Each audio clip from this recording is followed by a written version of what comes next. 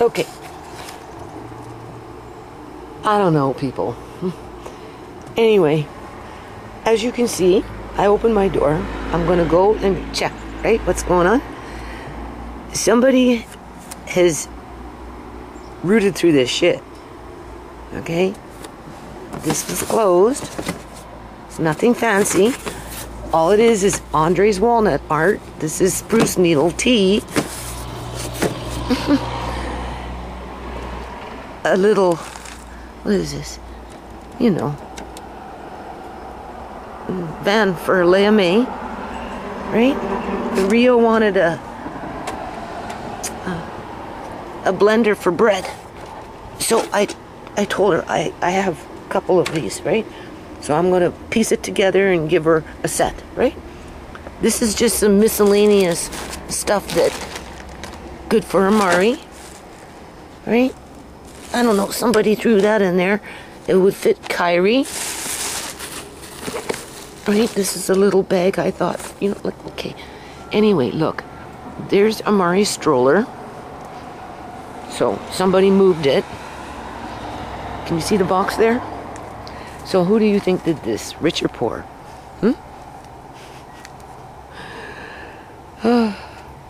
I moved this off to the side because I need it for the kids, okay? But you can see what's happened. I had it covered up. You can see.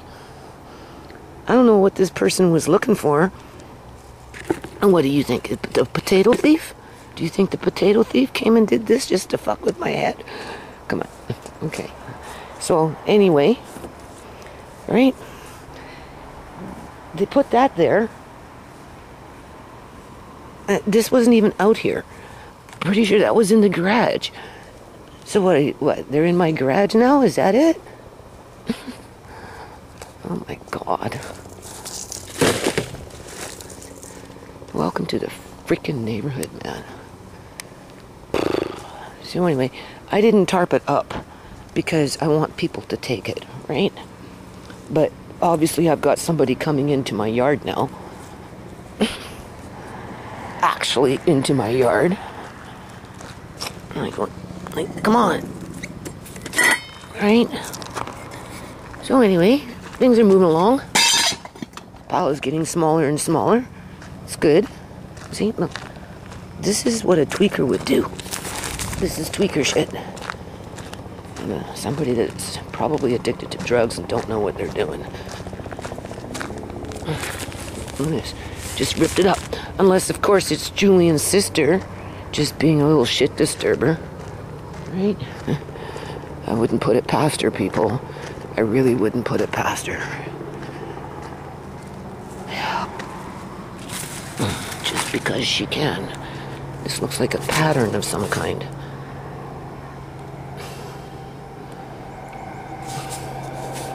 What is this? I can't see. I don't know what this is.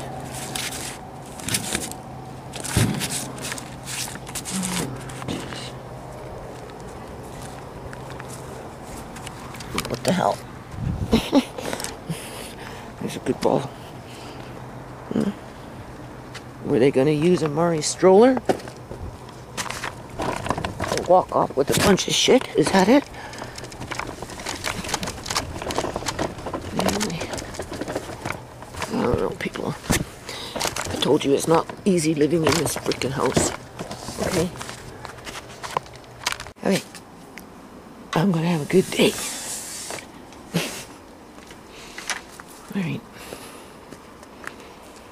Anyway, I'll show you what Wally and his wife has started to work on in terms of yard work. Sarah, that's his wife. They've been married for 10 years and they have 2 kids. Yeah. She was in here emptying out the planter pots with the trees that didn't make it. And, okay. Look at this. Here's the warrior tree. Look at this tree. The silent giant. The silent giant. It's getting big. I think that walnut is still up there. So I'll show you. We're starting off with the hen house first. So Wally put in, I would say, a good day's work. It looks worse than it is, okay? I'd asked him to gut it because the raccoons, they got in here and just fucking tore everything apart. Knocked everything over. And then, of course, because it's not completely insulated from the rain, you know, right? So this is the priority.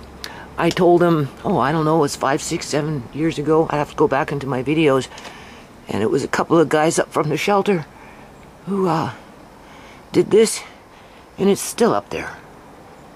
Still up there after all this time. This I made when Andre came back from foster care. And first it started off as a playhouse. But then because I got the chickens, there's actually 3 nesting boxes in there. So while he's pulling, so he pulled this all out, right? I'm thinking maybe oh, this floorboard's not too bad. So whether he puts another one on top, because I want to use up the wood, he's gonna have to, because you know we're gonna try and raccoon proof it, keep the raccoons out, right? Because it's dry. This part in here is fairly dry. Where the water comes from is up there, right? But this is a canopy, people, right? Well, he put on a shelf. It's really sturdy.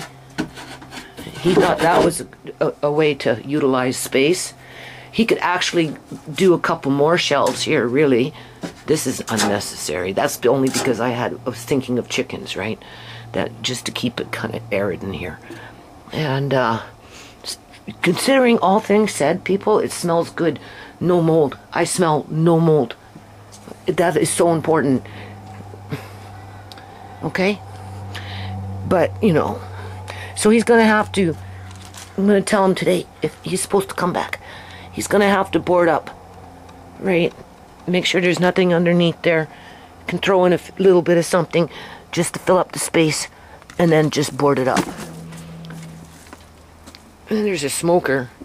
I said, well, if, you know, if you think you know how to do it, after it's all said and done in here, we'll try it out. So he's going to, I don't know.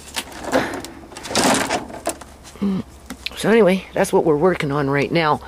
And then once it's all done, I'm going to go around the yard. Well, probably pay Wally and his wife to do it. Right? And Andre too. Putting in the wood that is not going to be used. Just away. Right? Just away. Look at this. This is a weeping willow. Andre and I, we grew it. Huh? Pretty nice, huh? Yeah. I love this tree, people. You just don't know what it feels like to be up against it so close. Like you just walk through it. Just walk right through it. That's all. Hey, I'm inside now. I'm going to finish this video. Whatever is going on out in the front, honestly, people, it looks staged. It looks staged. Okay? Just with the stroller where it was at, where they put that black box, how they left the bin open with the toys, right? Took another toy, put it on the grass, right? Scattered all those it's a form of Japanese wallpaper that you can use either for decoration or for insulating a house, right? And it came from those guys, the Koreans, when they used to live there and they moved out. I always had intentions to use it for crafts, but I just don't have time, people. So I put it out on the road. They were all bagged up, but clearly it was being scattered around. I would say on purpose. Okay, too many things were scattered around in, right? So I point my finger at Julian's sister. I'm sorry, people. She's vindictive. She comes into my yard. You know, there's something wrong with the girl, okay? Otherwise, that's which we just seen out in the front, is a tweaker. That's something a tweaker would do, right? Because, you know, like Sierra. And even then, Sierra wouldn't go to that extreme. Right? You know? So, I'm like, oh my God. Anyway, people. I'm clearing off this over here. Because I only got, what, a week to do this appeal? It doesn't start raining until, oh, I don't know, the weekend. And, you know, so I'm putting in full days, okay? Wherever my energy is going, I'm putting in full days, okay? I spent a fair amount of time in the back now starting to, right? Because now that somebody's here that can do these things, I have to make it so that they can get there and fix whatever needs to be fixed, like the rabbit hutch, for example. Right? And just whatnot and whatnot. So, you know, and I gotta do laundry, and then there's dishes, and Mari's gotta sit on the toilet today, and I don't know. So one day at a time, people, that's all you can do. Oh yes, I know why I turned on this camera. It was not the homeless people that I was, well, we can't call them really homeless because they're at a shelter. So, you know, when you, it just kind of smooths over the, you know, the terrible situation, right? Nobody wants to be living in a shelter. You shouldn't have to, right? It wasn't them who put the tarp there, so that was somebody else in the neighborhood. Now, whether they were the working poor, the middle class, or the extremely rich, I don't know who put it there. I'm wondering if it was my son, but I'm like, no, my son wouldn't do that for me. You know, showing remorse, right? But I'm going to ask him, but I highly doubt it was him that did that. So I don't know who did that. So, you know, whoever did that had their intentions in the right spot. Definitely displayed a form of mercy, right? Because, and slowly but surely that stuff is being taken home, right? People, I'm finding, are taking what they really want, not because they can take it, but because that's what they need, or they could really benefit from it. I've been hearing that from, like, the few people that I've spoken out there, right? So, you know, that makes me feel good, right? Like, there was a fella yesterday, I don't know, maybe in his late 50s, right? Pushing 60, and he walked up and he picked up a frying pan, an old granny frying pan from back in the day with electric, right? But it's aluminum pan, right? And it had, like, legs on it. Little one, it's nice. I've used it. I've used it. The heat doesn't go as high as I'd like to go high, but either or, it's a nice portion size. And when you fry on aluminum frying pans or surfaces, I should say, it's different than, say, a stainless steel. There's just a difference. So anyway, but I already have, so I let that one go, right? Because it was, you know, downstairs and nobody wants it. So anyway, he scooped up on that, and then he noticed the aluminum pressure canner, which is another old granny one, right? But these are the best, right? In terms of quality material, right? That lasts a long, long time if you look after it. And I told him that the seal, and it's just a small one, right? And I told him that the seal inside was good, right? And, you know, it had its weight, and it had a little, you know, tray to put jars on or whatever you're doing there. And, you know, it clicked in good because it's an older aluminum, which you can't buy anymore, right? Pressure canner. And he scooped up on that. So that made me feel real good because, you know, he kind of struck me like my uncle's a man who could cook and knew what he was doing, right? So, you know, I told him he can keep it, right? It's free, just, right? Enjoy yourself, have a good day, eh? And then he took off. Then he came back, oh, I don't know, half an hour later. And he's offering me $10, and I'm like, no, that's okay, you can keep it. He goes, no. So I said, okay, I'm going to give it to my grandson, right? That's what I mean by people taking what they want, right? And but this, what we just seen, that shit was staged, people, okay? I know tweakers, they're not like that, okay? Not like that.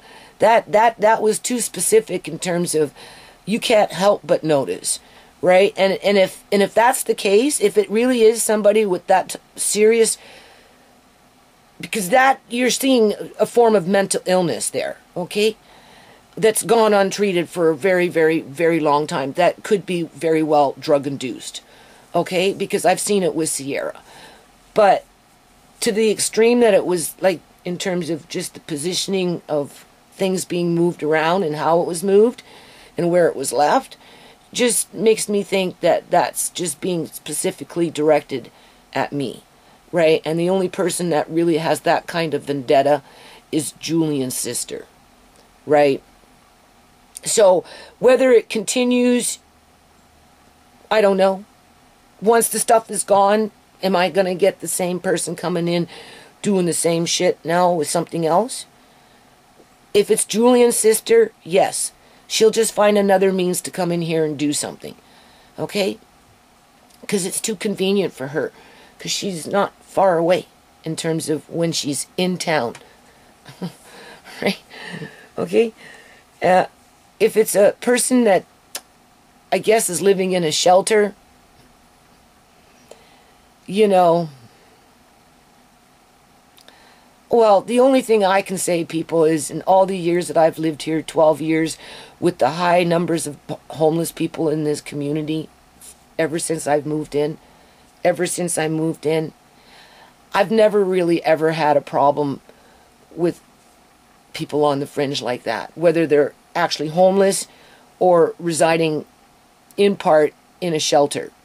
In terms of they got a bed for a night, they have to be there by a certain time, and then they have to leave by a certain time, right? In terms of, and then you can't come back until you're expected to be there in order just to have some place to lay a head. And it's not even a bed. Oftentimes it's just a cot, or perhaps maybe it is a bunk, but you're sharing, okay?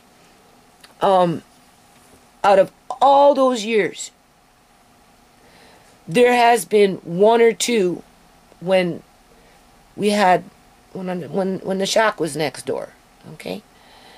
Because they had a lot of traffic, and they actually housed a lot of homeless people, okay?